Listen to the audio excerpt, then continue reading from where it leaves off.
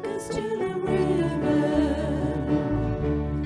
Take us there in unity to sing the song of your salvation,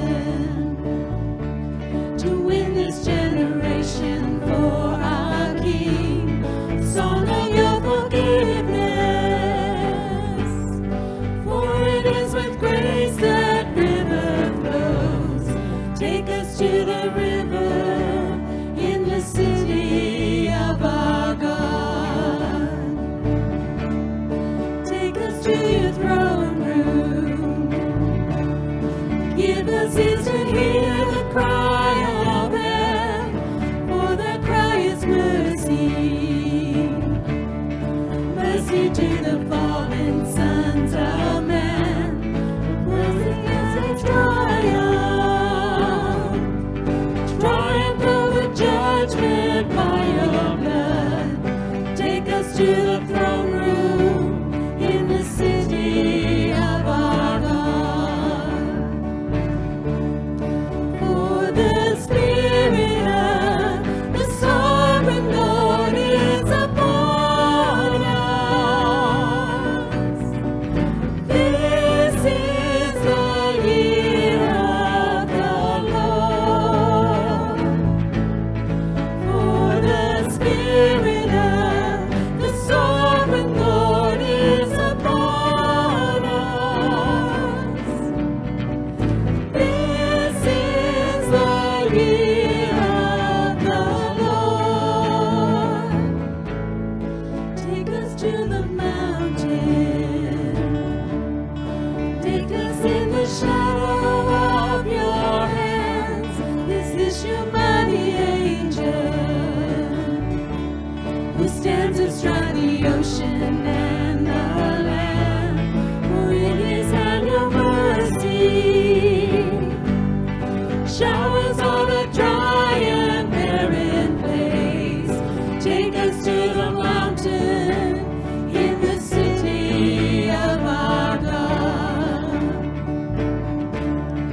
For the Spirit of the sovereign Lord is upon us. This is the year of the Lord. For the Spirit of the sovereign Lord is upon us. This is the year of the Lord. Take us to the river. Take us there in unity to sing a song of your salvation, to win this generation for our King, a song of your forgiveness. For it is with grace that river flows.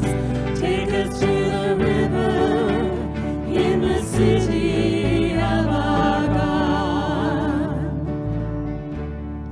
Take us to the throne room in the city of our God. Take us to the mountain in the city of our God. Wonder if this has ever happened to you. Did you ever leave a can of pop in the freezer by mistake? Maybe you're in a hurry for something to get cold, you put it in the freezer and you forget about it. And it goes something like this. I can remember a true story, and I might have told this before, but back when I was a kid, back when I was 7 or 8 years old, my mother would thoroughly and faithfully every Saturday clean the kitchen. Floors, cupboards, just everything. She would thoroughly clean the kitchen. I can remember one Saturday going in, and on the counter was a frozen can of pop. And I remember it was Diet Cola, because my dad was a diabetic and he left it in the freezer overnight, and there it was on the counter. And Mom clearly said to me, do not open that can of pop. Okay, you know where this is going. Well, no more than 5 minutes later, I come back in the kitchen and nobody's there. And so what do? I opened the pop, and it was nothing less than a pressure wash coming out. Most of it went to the ceiling, but to the cupboards, the walls, the floor. It was a huge mess, and Darren was in huge trouble. Well, in our story today, God is going to make very clear to Old Testament Israel what he wants them to do and doesn't want them to do. And he's going to say that very, very clearly, and they are going to agree to it 100%. But in no less than days after that, they are going to majorly disobey from what they agreed to. And so how does God respond to that? And what influence does the prayer of Moses have on what God does? We're going to go to our story now. Let's go there now. So let's turn to Exodus chapter 32. Exodus 32, we're going to start at verse 1. Just follow along. Words will be on the screen. When the people saw that Moses was so long in coming down from the mountain, they gathered around Aaron and said, "Come, make us gods who will go before us. As for this fellow Moses who brought us out of Egypt, we don't know what has happened to him." Aaron answered them, "Take off the gold earrings that your wives, your sons, your daughters are wearing, and bring them to me." So all the people took off their earrings and brought them to Aaron. He took what they handed him and made it into an idol cast in the shape of a calf, fashioning it with a tool. Then they said, "These are your gods, Israel, who brought you up out of Egypt." When Aaron saw this, he built an altar in front of the calf and announced, "Tomorrow there will be a festival to the Lord." So the next day the people rose early and sacrificed burnt offerings and presented fellowship offerings. Afterwards they sat down to eat and drink and got up to indulge in revelry. Then the Lord said to Moses, "Go down, because your people, whom you brought out of Egypt, have become corrupt. They have been quick to turn away from what I commanded them, and have made themselves an idol cast in the shape of a calf. They have bowed down to it and sacrificed to it, and have said, 'These are your gods, Israel, who brought you up out of Egypt.' I have seen these people," the Lord said to Moses. "They are a stiff-necked people. Now leave me alone so that my anger may burn against them, and that I may destroy them. Then I will make you into a great nation." But Moses sought the favor of the Lord his God. "Lord," he said, "why should your anger burn against your people, whom you brought out of Egypt with great power and a mighty hand? Why should the Egyptians say, 'It was with evil intent that he brought them out, to kill them in the mountains and to wipe them off the face of the earth?' Turn from your fierce anger. Relent and do not bring disaster on your people. Remember your servants, Abraham, Isaac, and Israel, to whom you swore by your own self, 'I will make your descendants as numerous as the stars of the sky. I will give your descendants all this land I promised them, and it will be their inheritance forever.' Then the Lord relented and did not bring on his people the disaster he had threatened." Let's pray. Let's pray together. Lord, we thank you for your word. We thank you for this word. And you tell us that these things are written, they're recorded for our instruction. So help us to be attentive to your instruction today. That the seed of your word would land on fertile ground in our lives, not where it would be snatched away. And we pray this for our good and for your glory. In Jesus' name, amen. We're going to look at this story in 3 parts today. 3 parts, but before we do that, before we break it down in 3 parts, let's set the stage here a little bit. Let's take a 1-minute history lesson just to set the context of what we're looking at today, to get the context right. This is a well-known Old Testament story here, that the nation of Israel, they've been set free from over 400 years of Egyptian slavery. They've been set free under the leadership of Moses and his spokesperson Aaron. Remember, the sea, the waters have parted, and they've escaped on dry land en route to the land of promise. And so in Exodus 19, we'll pick it up there, where we find recorded that they've been freed for about 3 months. Been 3 months since they've come through the parted waters, and they're at the base of a mountain called Sinai. It is an important mountain here, and Moses goes up the mountain himself. And on that mountain, remember, we've said before that good things happen on mountains, generally in the Bible. Good things happen on mountains. And so God gives Moses a covenant for the people, that if you obey me, then you will be my special people.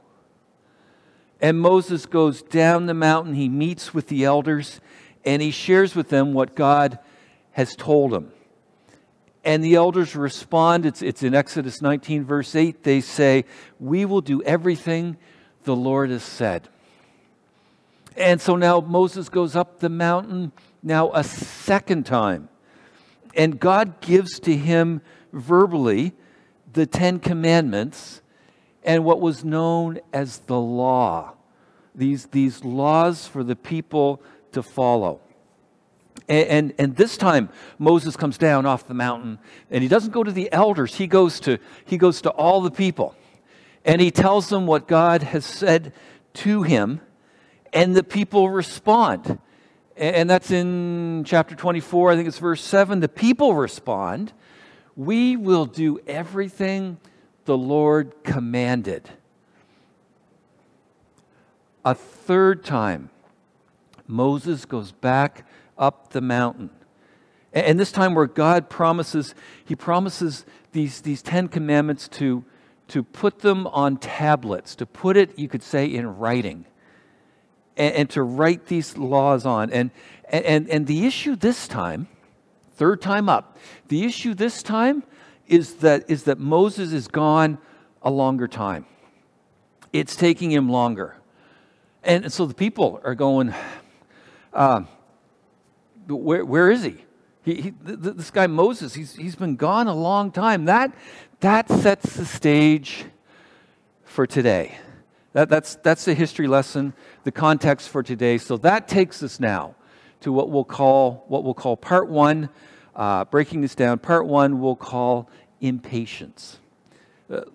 Look again at verses 1 and 2, Exodus 32.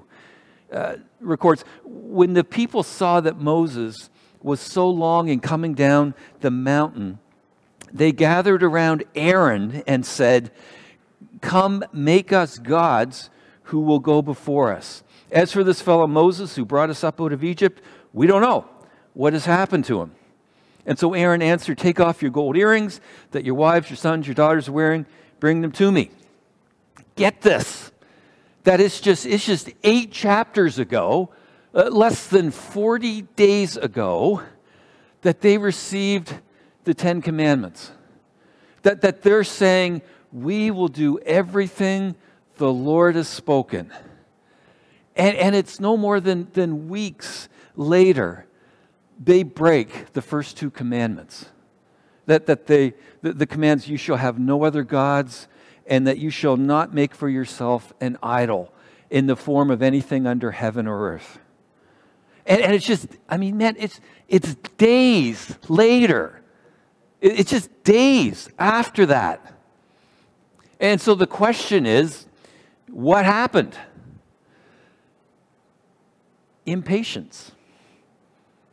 They were impatient. Moses has been gone a long time, and they grow impatient. What do they do in their impatience? What do they do? As one commentator says, they go back to what they know. They go back to what they know. In their mind, where's that? What would they go back to? They go back to Egypt. And what did they do in Egypt? What was the culture in Egypt? Well, in Egypt, they worshipped idols. That was the culture in Egypt. And one of the leading idols in Egypt was what? Take a guess what the leading object might have been in Egypt. It was a cow. It was a calf. There's an Egyptian god called Hathor. Hathor. I think there might be a picture of it here now. A picture called Hathor, goddess of the sky, fertility, and love. Part cow, part woman. And that was one of the leading gods in Egypt at that time. You know, when we think of patience, we think of not losing it. Not losing it. We think of keeping your temper. We're tempered people, so don't lose your temper. That's how we tend to think of patience. But patience in the Bible was that. It was that, but it was more than that. Patience in the Bible has more to do with waiting and trusting. With waiting and trusting. Well-known verse in Isaiah 40:31. We'll put it up here. It reads, "But those who wait on the Lord shall renew their strength. They shall mount up with wings like eagles. They shall run, not grow weary. They shall walk and not faint." Those who wait on the Lord, waiting and trusting. That's patience. That's patience that we see here in the Bible. How does impatience show up? How can it show up? It can show up in our lives when we move ahead on a decision, even though other people say don't do it. It can show up when we say, you know what, I don't know how I'm going to afford it. I'm just going to get it.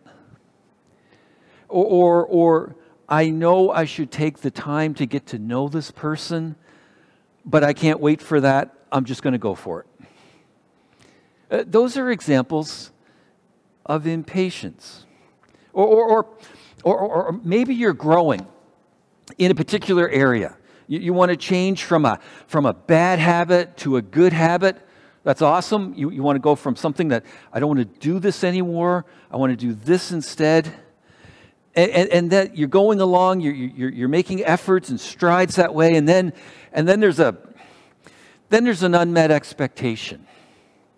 Then there's just a bad week when things are happening, and it just becomes more effort to keep making that change. And so impatience says, what do? You fall back in that old habit. You stop moving forward. You just say, I can't do this. What are you doing? You're in a sense you're going back to Egypt. You're going back to what you knew. You know, maybe this is your word for today. Maybe this part right here is for you. It's just this: don't lose patience. Don't lose patience. Maybe you started the new year. You started off in January and you were making some changes. Now we're in February and you just lost patience. It's not too late. Don't lose patience. The changes that you've been trying to make, Don't fall back. Don't go to Egypt. In fact, Galatians 5:22, for what? The fruit of the Spirit. The fruit of the Spirit is what? It's love, joy, peace, patience. Patience. In their impatience, they tell Aaron, make us a golden calf. Which takes us to part two of this story, part two that we'll call idols. Idols. Look back a few verses here. Start at verse 2 to 6 again here. Aaron answered them, take off the gold earrings that your wives, your sons, your daughters are wearing and bring them to me. So all the people took off their earrings, brought them to Aaron. He took what they handed him and made it into an idol cast in the shape of a calf, fashioning it with a tool. Then they said, these are your gods, Israel, who brought you out of Egypt. When Aaron saw this, he built an altar in front of the calf and announced, tomorrow there'll be a festival to the Lord. So the next day the people rose early, sacrificed burnt offerings, presented fellowship offerings. Afterwards they sat down to eat, got up to indulge in revelry. You know what? Whether or not this idol was the god Hathor or not, we don't know. We don't know if it was that for sure. What we do know is that they were asking for a representation, a physical representation of the divine, and Aaron provides it for them. He does that. He tells them to take off their gold jewelry. He takes it, he melts it down, and forms this golden calf. You know, it's kind of easy to trash Aaron here, isn't it? And I wouldn't disagree. But he seems to at least attempt to take that idol and somehow steer it back to God. He builds this idol and declares this festival the next day. And we don't know exactly who or what they're worshiping, whether it's other gods or an image of God. We're not sure. But you know what? Regardless, they break the first two commandments. Whatever those details are, regardless of that, they break those commandments. Here's a thought. Here's a bonus question. Bonus question here for a minute. The gold jewelry that they melt down, where'd it come from? I mean, these people were slaves for 400 years. And how now is there all this, how is there all this bling in the desert that they're on the route to the promised land? But where'd this jewelry come from? The answer, back to Egypt, back to the Passover. And where the Egyptians are urging the people to leave, get out of here. And in fact, if we were to jump back to chapter 12, you see here in a couple of verses, should be on your screen, that at Passover here now, when they leave, now the children of Israel had done according to the word of Moses, and they had asked from the Egyptians articles of silver, articles of gold, and clothing. And the Lord had given the people favor in the sight of the Egyptians, so that they granted them what they requested. Thus they plundered the Egyptians. So then they leave Egypt. When they leave through those parted waters, they're leaving with a bunch of stuff. They're leaving with a boatload of stuff. And so now stay with me here. Stay with me. Back to chapter 32. With all this stuff that God had gifted them, all this stuff that they take as a gift, leaving Egypt, they take that and melt it down and begin worshiping it. The gift had become an idol. The gift became an idol. The gift they had been given became an idol that they worshiped. This blessing, this ability, this possession, this relationship, whatever at times God can give to us, that God can bring into our lives, these gifts that God gives us. And we can so easily take that and put it in the place of God. We can take that and make it an idol.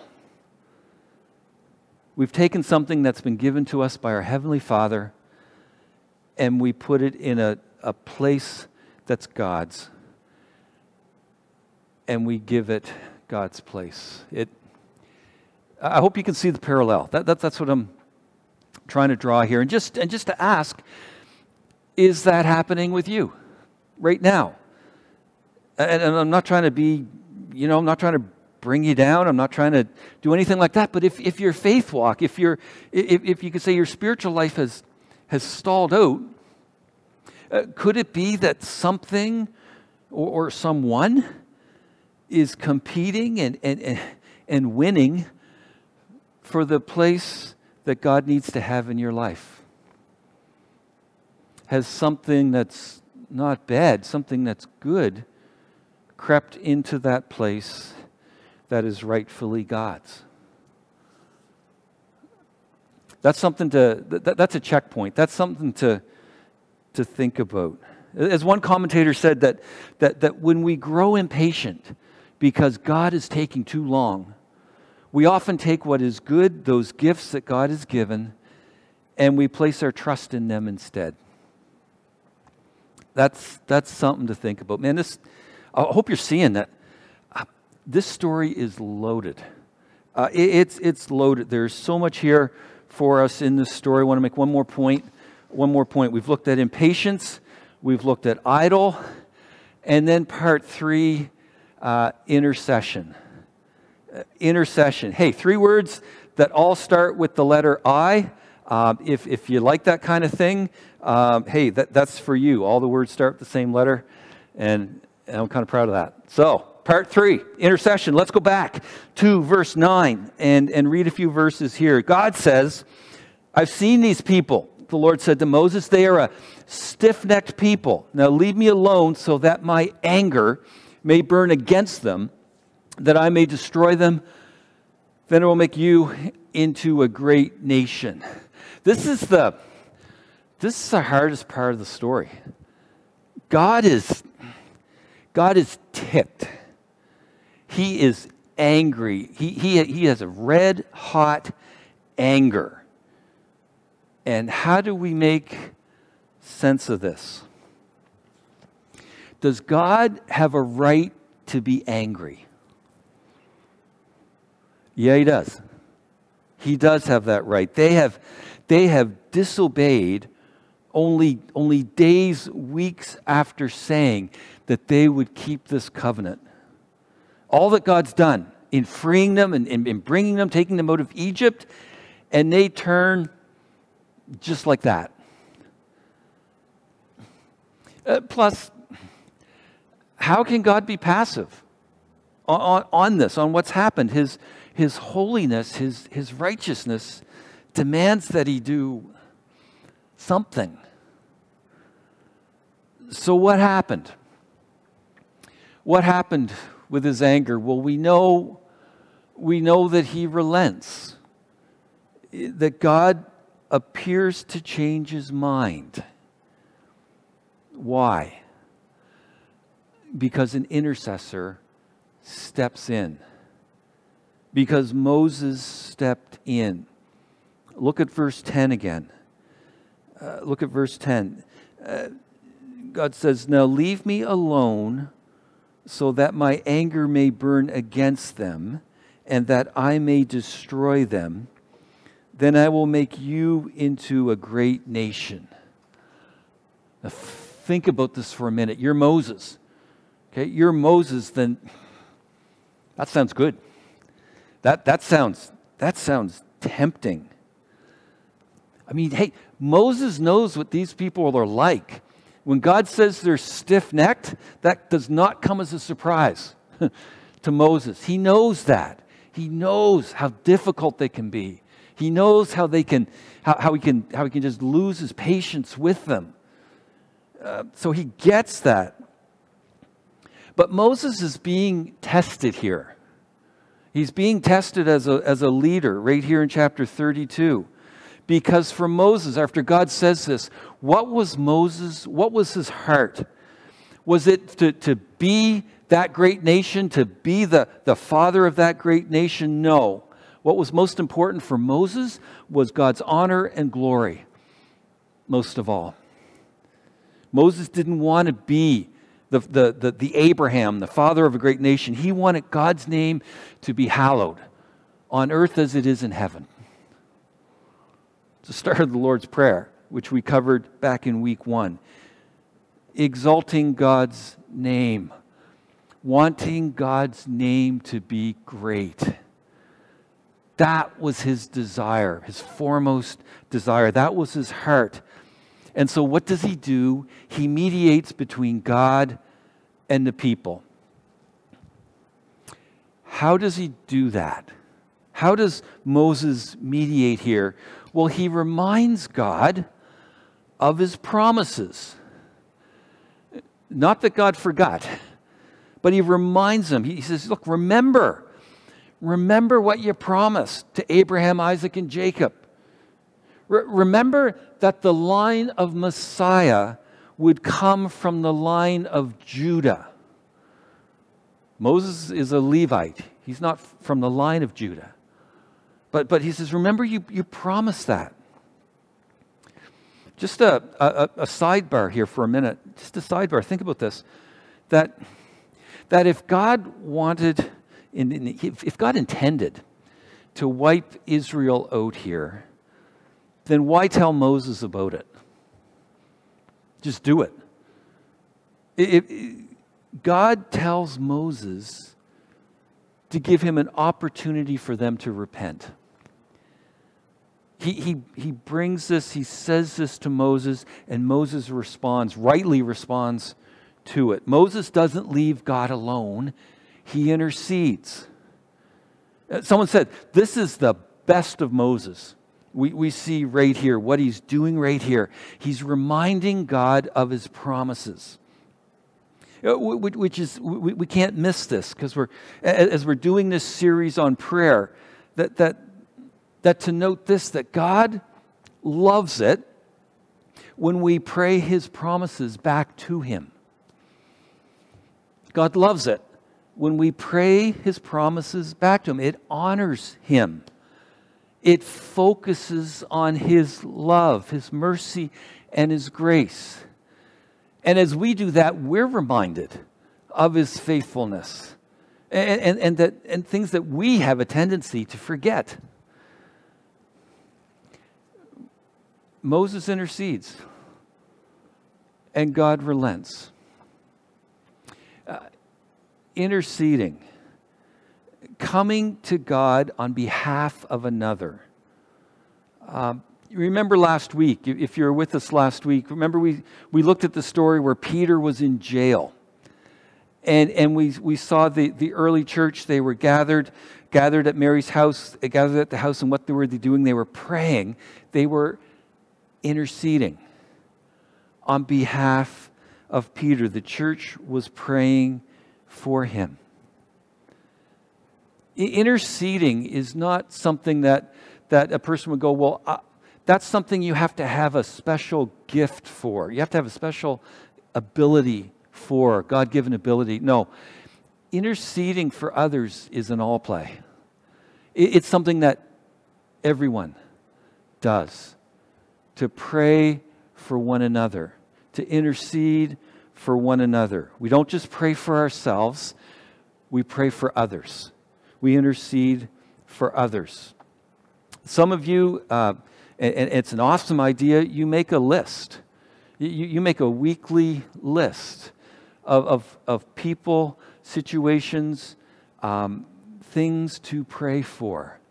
So you're praying on a regular basis. You're interceding on a regular basis. Fantastic. That works for you. You should do it. If you've never tried that, maybe that would work for you too. But interceding is an all play. You know, I think there's a point in this passage. God's merciful, He's gracious, He's slow to anger. But in the Old Testament, we see passages where we see God's anger, His judgment, His wrath, and those are to serve as an example for us too. How do we make sense of those passages? The perceived harshness of the Old Testament at times. It's a big question. But I think this helps. I think there's one way to think about it, and it's this. It's to look to another intercessor. To look to another intercessor who climbed a different mountain, but had a similar plea, the plea of, Father, forgive them, for they know not what they're doing. The best way of dealing with the Old Testament is not by ignoring it, but by reading it in light of a mountain called Calvary, where the justice and the mercy of God come together, where His glory and His promises and His love for us is fulfilled in Jesus. The story in Exodus 32 leads us to Jesus, who was the new Moses, or the better Moses, who climbed a greater mountain and serves as a mediator for us. 1 Timothy 2:5, for there is one God and one mediator between God and man. That's Jesus. And so often, like Israel, we can turn to other things, we can make idols. But Jesus, He satisfied God's wrath for our disobedience on the cross. That through Jesus and Jesus being our intercessor, that we receive His righteousness for our sin. We give Him our sin, He gives us His righteousness, and we are made whole. That is what God offers you today. And that's something that's not automatic. You need to receive that. And perhaps today, I trust many of you have, but if you haven't, you need to receive that. His gift, placing your faith in what Jesus has done and then following Him with your life. That's what He offers. That's His work on our behalf, that He satisfies the wrath for our sin. We've covered a lot. I don't want this teaching just to be a blur because we've said so much. So just recap here for a minute. What have we talked about? We've talked about impatience, about falling back on old habits, about going back to Egypt when we can't wait for change. We've talked about be patient. Don't lose patience. Maybe that's for you today. We also talked about idols. That a gift, a blessing, a person, a thing can so easily in our lives take the place of God. And just, we need to stop and be brutally honest on that and to look inward and say, has that happened in my life? We've talked about that. And then thirdly, we've talked about intercession. And here in our series, iPray, the importance of interceding for others, not just ourselves, but interceding for others. And as we learn to pray, exalting God first, loving to honor His name, and praying back His promises. Knowing His promises and praying them back. When He promises, come and I'll give you rest. When He says that I will supply your needs. that nothing is able to separate us from the love of God. To ask for wisdom, it'll be done. You'll receive it. These promises, when we pray them back to God as we intercede, we're going to respond to this in two ways. We're going to respond to this one. Shortly, we're going to move into a time of communion. And so you can hit pause, or you can make those preparations now. In a few minutes, we're gonna move into a time of communion. But before that, we'll just move into a song, and I hope that's time for you to think about, to meditate on what we've uncovered here in this passage. We're going to listen to a song now, and then we'll come back. We'll close with a time of communion.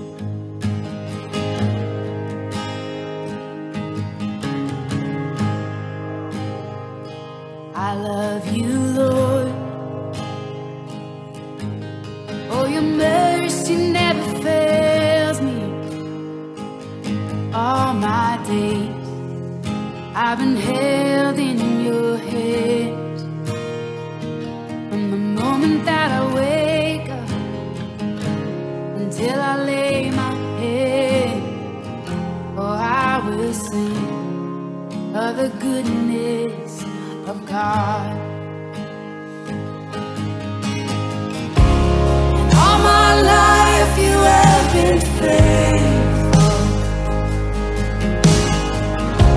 and all my life you have been so, so good. With every breath that I am able, oh, I will sing of the goodness of God. I love your voice.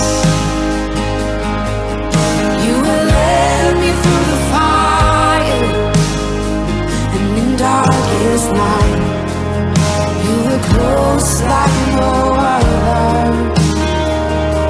I've known you as a father, I've known you as a friend, and I have lived in the goodness of God. Yeah.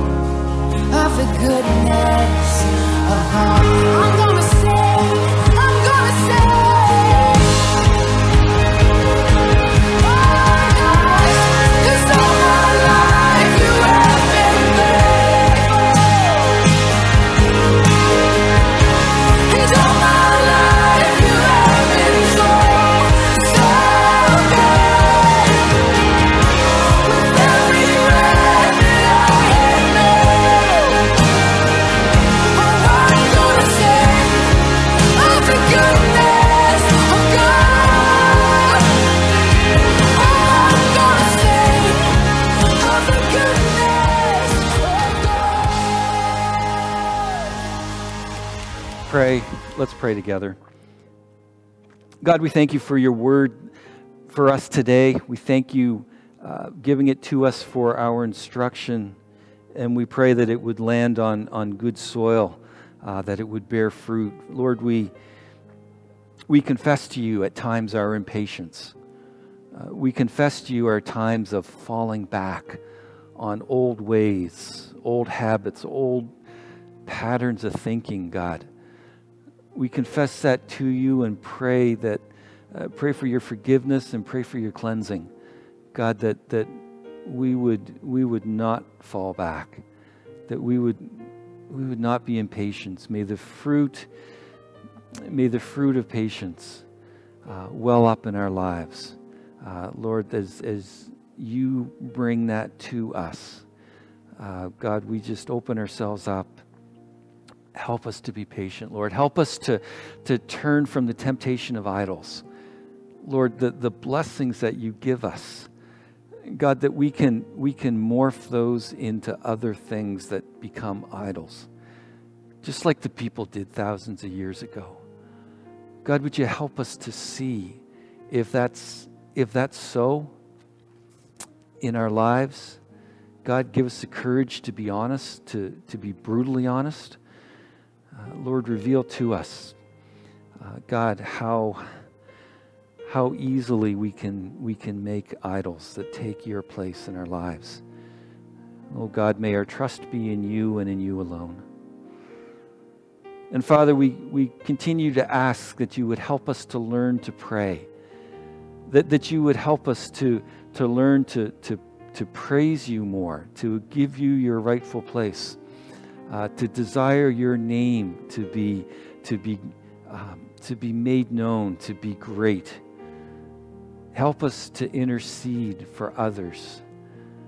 God, knowing that just as Moses interceded, Lord, just as others we see in Scripture, the importance of interceding. God, may that be so in our lives as you grow us in this area of prayer.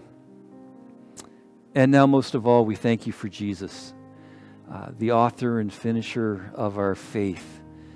God, who is the greatest intercessor, coming and taking our sin and giving us his righteousness. And we thank you, Lord, for his great sacrifice, his broken body, his shed blood. Father, we just say thank you for your grace and your mercy, your love. It's nothing we deserve. It's something that's freely given. And we just thank you. We receive it here now. God, in this time of communion, we pray in Jesus' name. Amen. Paul says, "For I received from the Lord that which I passed on to you. The Lord Jesus, on the night he was betrayed, he took bread, and when he had given thanks, he broke it and said, 'This is my body, which is for you. To do this in remembrance of me.'" Let's take the bread and eat together.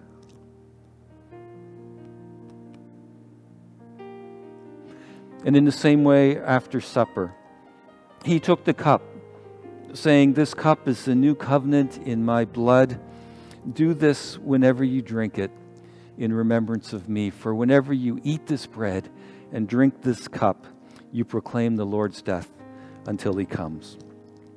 Let's take the cup, drink it together, and be thankful.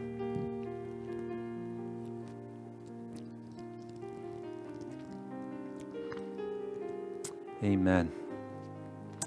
Amen. That's such a powerful thing to be doing this. And I trust we're doing it together, even though we're not physically present. Awesome. Awesome. Just going to touch on a couple housekeeping things before we break off here. Hopefully it is not much longer before we can be doing this in person. That is my hope, and I'm not letting go of that.